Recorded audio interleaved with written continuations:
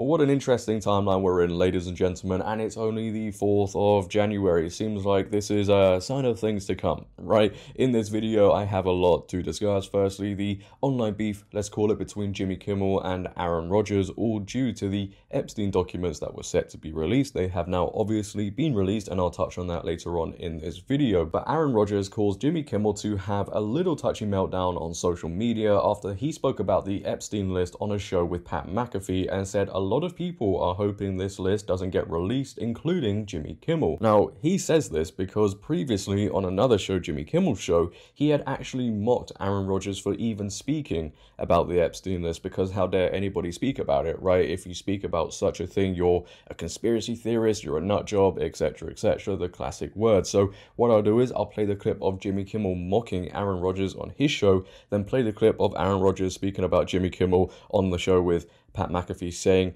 people like Jimmy Kimmel are hoping the list doesn't get released. Take a watch. Let's just say all this UFO talk has the tinfoil hatters going wild, including Green Bay whackpacker Aaron Rodgers, who offered this hot take on the Pat McAfee show. I believe that this has been going on for a long time. Interesting timing on everything. There's a lot of other things going on in the world. Did you hear about the Epstein client list about to be released too? What's that? What are you talking about? There's some files that have some names on it that might be getting released pretty soon. Oh. Might be time to revisit that concussion protocol, Aaron. Bring it up, Foxy or somebody back there. Seats on it. Bring up Super Bowl 58. You'll see it. The emblem, put it on the screen. And then bring up 57 and 56. Does that have something to do with the Epstein list that came out? Feels like. That's supposed to be coming out soon. Look, this guy's been waiting in his wine cellar. Yeah. I've been waiting in my wine cellar for this thing. A lot of people, including Jimmy Kimmel, are really hoping that doesn't. All right. Obviously, a clip from this particular program was run on Jimmy Kimmel's show whenever Aaron brought up the list, and then Jimmy mocked him for it. Aaron has not forgotten about that, but here we are, sitting right in front of that nice bottle of scotch. What do you say? I'm waiting to celebrate something. Oh, yeah. He's been waiting for That's the one.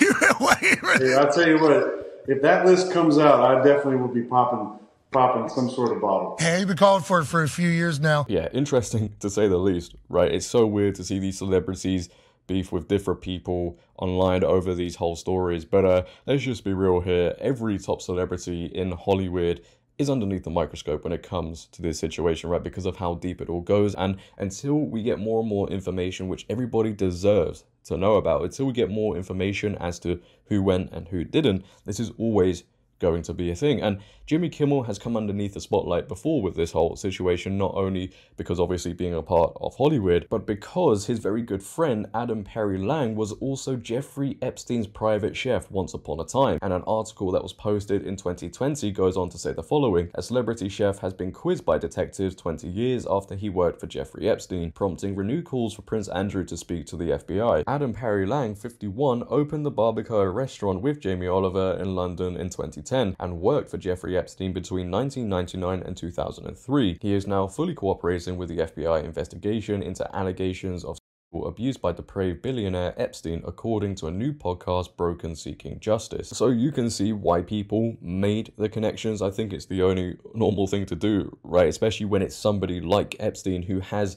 connections to highly influential people. When you see a chef who has been his private chef, and then you have a celebrity who was best friends with that chef, people are always going to make the connection. And because Aaron Rodgers mentioned Jimmy Kimmel and said he's hoping the list doesn't come out, Jimmy Kimmel posted this on X. Dear arsehole, for the record, I've not met, flown with, visited, or had any contact whatsoever with Epstein, nor will you find my name on any list other than the clearly phony nonsense that soft-brained wackos like yourself can't seem to distinguish from reality. Your reckless words put my family in danger, keep it up, and we will debate the facts further in court at Aaron Rodgers 12. And the replies to that tweet, as you can probably imagine, hasn't gone in Jimmy Kimmel's favor. He was probably hoping for maybe a lot of support. Wow, go Jimmy, but no, it's gone in the opposite direction. And as I've said earlier, the documents have been released and Jimmy Kimmel's name isn't mentioned. In fact, a lot of people's names aren't really mentioned. We did get 3 big names, however, from Prince Andrew, obviously, to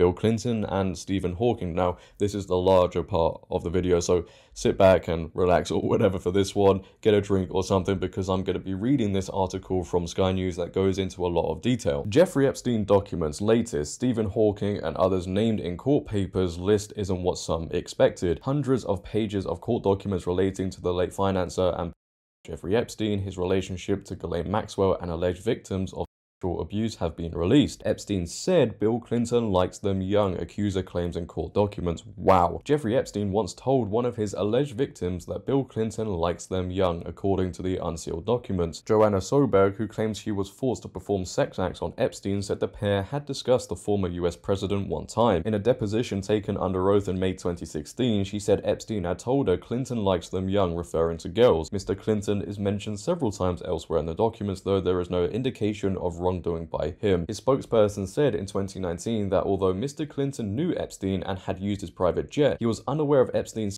crimes and denied claims the former president had visited the financer's private island. In the deposition, Ms. Soberg was asked, "Do you know if Bill Clinton was a friend of Jeffrey Epstein?" She replied, "I knew he had dealings with Bill Clinton. I did not know they were friends until I read the Vanity Fair article about them going to Africa together." Oh boy, that doesn't look good whatsoever, and there's going to be questions around Bill Clinton and Jeffrey Epstein, what really happened there. I imagine Hillary is conjuring up a plan as we speak.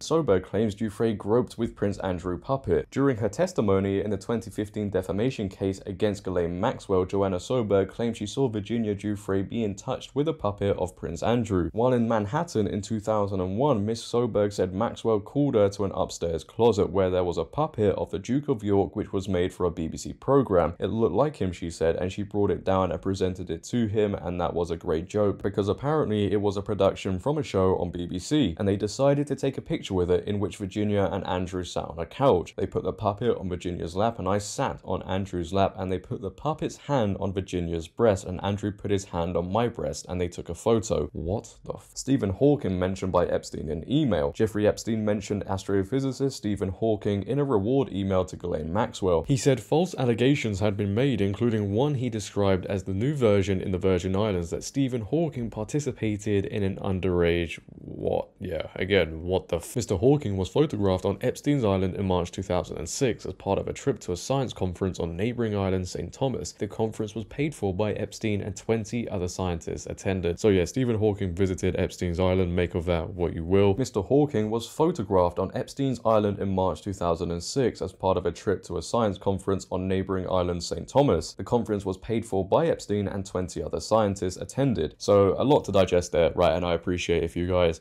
are still here at the end of this video. There were some big parts in there, obviously the part about Bill Clinton allegedly liking girls that were of a younger age and the Prince Andrew puppet situation.